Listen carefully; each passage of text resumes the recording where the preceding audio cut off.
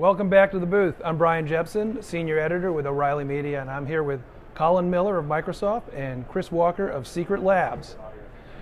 Now, you guys are part of a great global conspiracy to shrink embedded hardware, to open source it, and when we first joined this story, where we left off, there were these spot watches that people were wearing. They were connected to a wireless network, a smart personal object technology. Microsoft it was a platform for people to do messaging and information gathering on their wrists. Mm-hmm. And it seemed like it was full of promise. I met people who said, if I could only just hack inside of these things.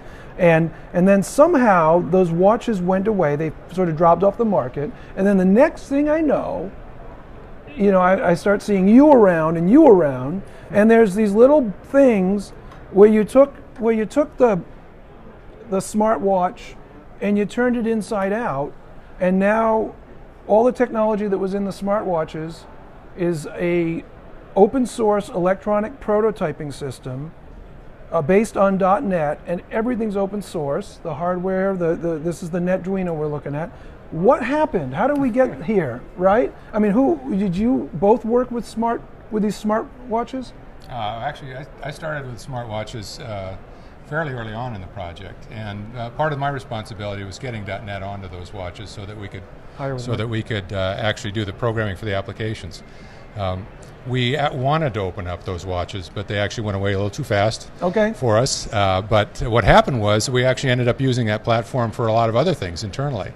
So we decided there was enough interest in that we brought it out in a more broad open source, eventually open source. We made a couple of tries at making money on it, but there wasn't much opportunity for that.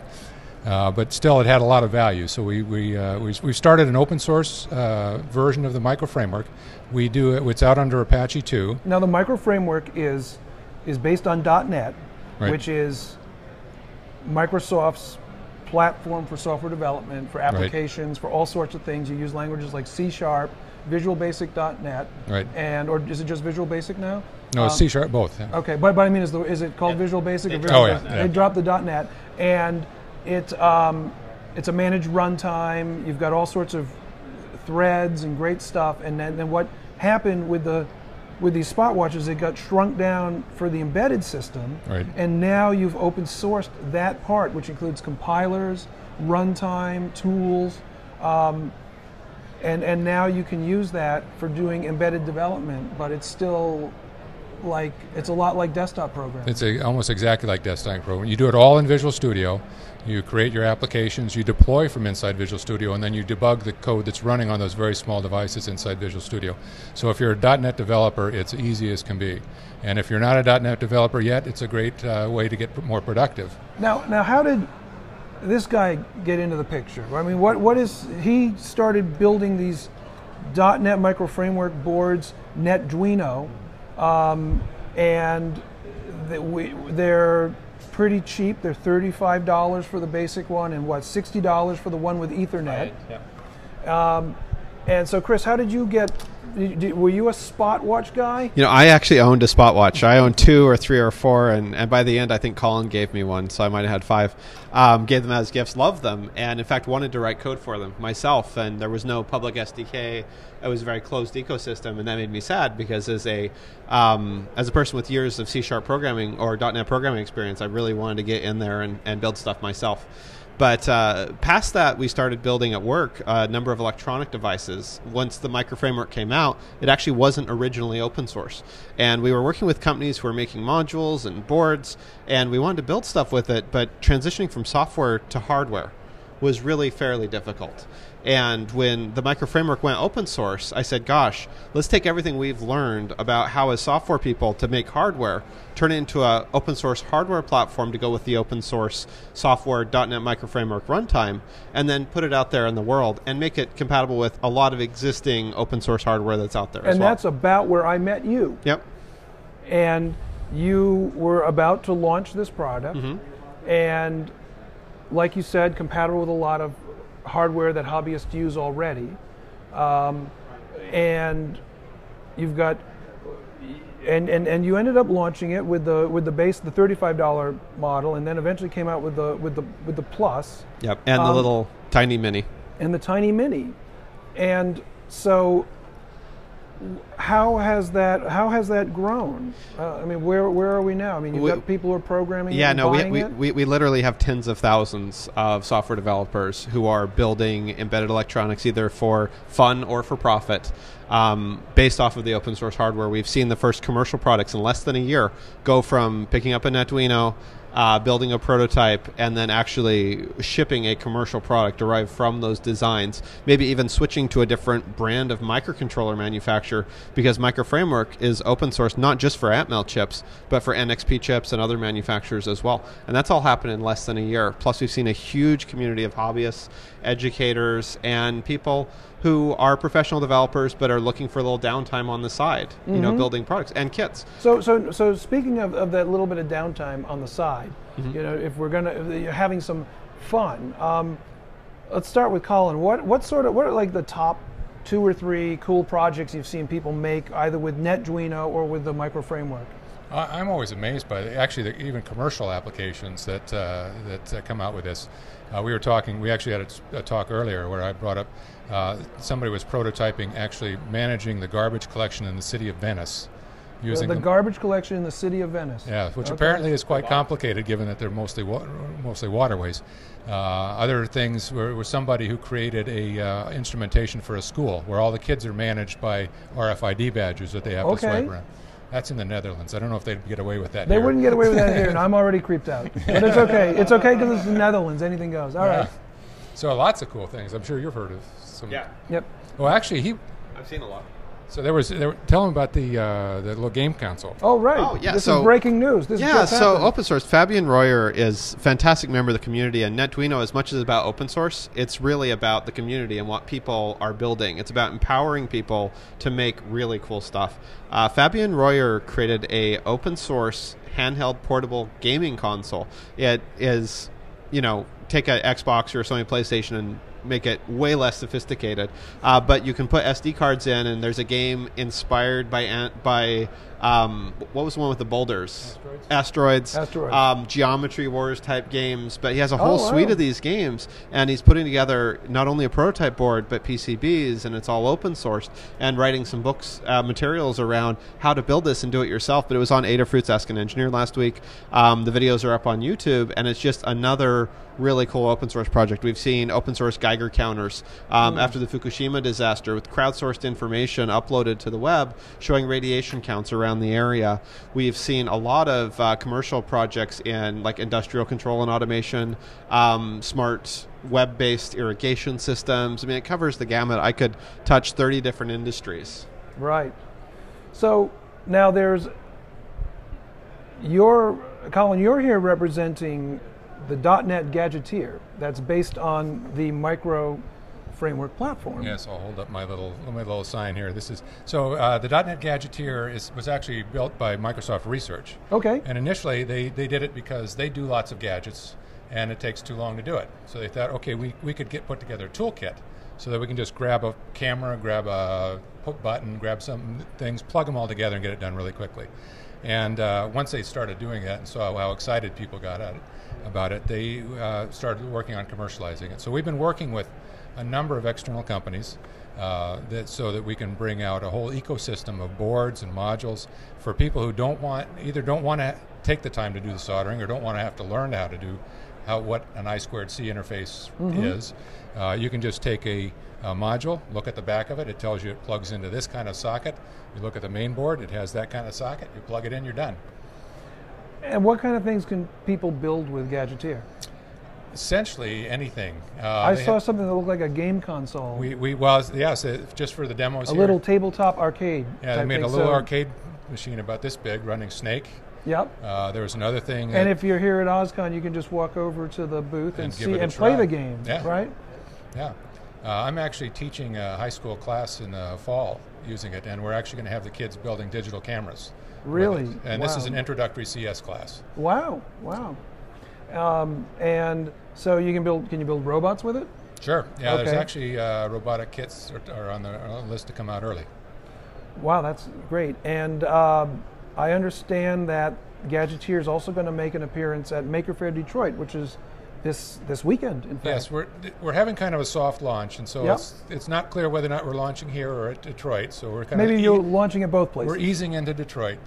Okay, and so so any folks who are in Detroit or going to Maker Faire Detroit this weekend can just check out the Gadgeteer booth to see some more cool stuff. Yep. Some of the folks who are here will actually be, I guess, hopping on a plane. Midnight plane on Thursday. Midnight plane on Thursday. So go easy on them, folks. So you don't want to get them too tired. So and so what's next for all this? What's next for Gadgeteer? And then we'll ask what's next for Netduino after that. Well, what's next for Gadgeteer again is continuing to build the ecosystem, getting it out there, making improvements on it. It's also open source, by the way. So all of the stack that's built on top of the micro framework, the hardware designs that go into it.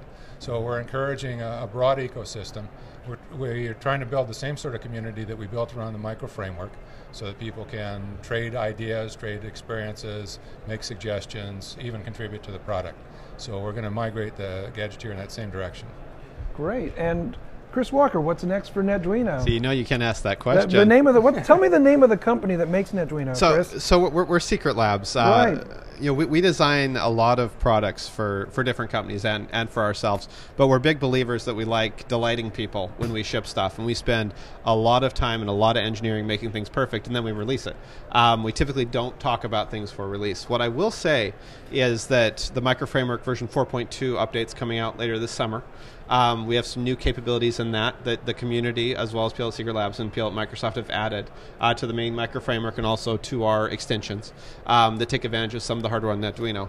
And I will say here that we are currently working on 3 new Netduino boards. Wow! I can't. 2 of them are for next year. One of them will ship when it's ready. When it's ready. Yeah, we're very big on quality. Everything from the process we use to manufacture these here in the United States, and the people we employ to do that, all the way through to the way the electrical design happens. Now tell me about your U.S. manufacturing. Yeah, so this is, and I know there's been a lot of talk, especially this week here in America with, the debt ceiling and interest rates and American jobs and everything else. We're big believers in domestic manufacturing, whatever country you're from. And so all the Netduinos, all the Netduino Pluses, and we've done this since late last year, are actually made here in the United States. And that's kind of a personal thing for us, but it's something that we think brings a lot of value to the equation of open source hardware. And before that, you were making it overseas. In China, yeah. But you were actually making some things here, such as the blue headers. I don't know, can we get close enough to see these blue headers here are made in the United States, and you ship them overseas, or you put them on here in the U.S.? We have multiple sources for different parts. Everything that we build in Netduino's Netduino Pluses, as well as all of our new boards, are assembled here in the United States.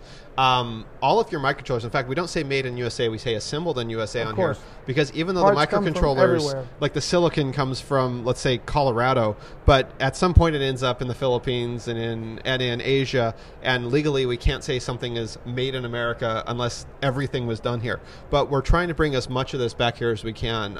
We're trying to leave the short-term molds and stuff like that can only cost-effectively be done in China there. But all the long-term jobs and the engineering, we're really trying to bring back to America. Now, I understand. Or wherever you are in the world. One of the things I know about Netduino is that there's really no place you can go to buy these blue headers. and Chris, tell us why you can't buy these blue headers and how you came to have them. Well, so, and again, this Netduino is probably about $35 in parts, yet we sell it for $35. The Netduino Plus is $60 in parts, yet we sell it for $60. I think he's making that up. No, you can go and download the open source design files and actually pull in all the parts.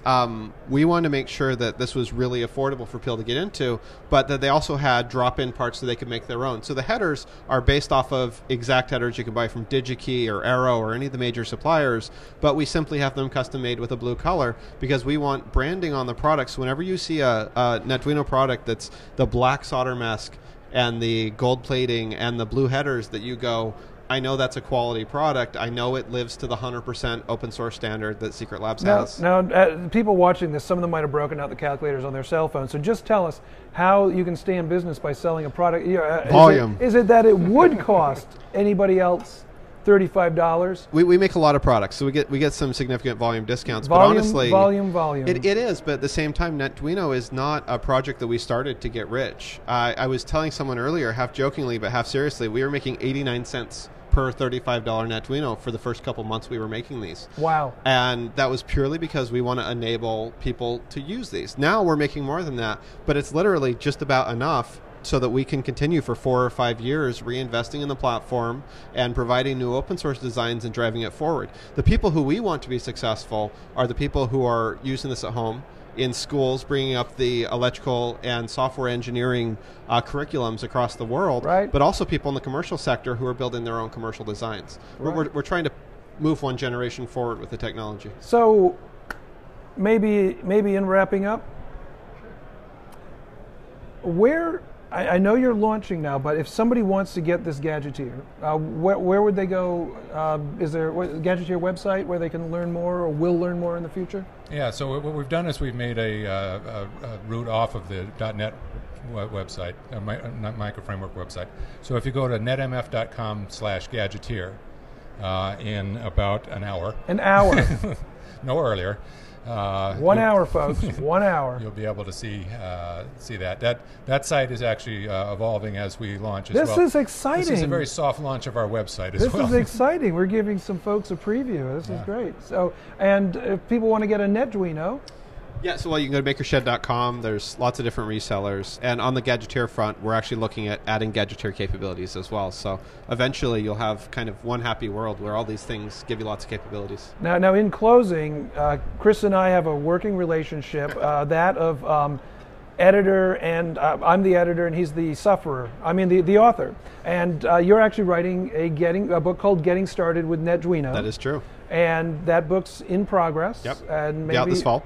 Coming out this fall, and maybe we're going to try to have some preview chapters up. You'll be able to read about the book on O'Reilly.com. Yeah, Getting Started with Netduino, and we'll have sample chapters up on Netduino.com whenever that's possible. And this is your way of pressuring him to get that done. Yeah. And I understand you're going to have half the book written by this evening. Oh, like by this morning. All right, that's great. Colin Miller, Chris Walker, thank you so much. Thank you, Brian. Thank you so much for joining us. It's been a lot of fun. Enjoy the rest of the show. Thank you, and Brian. Have a blast.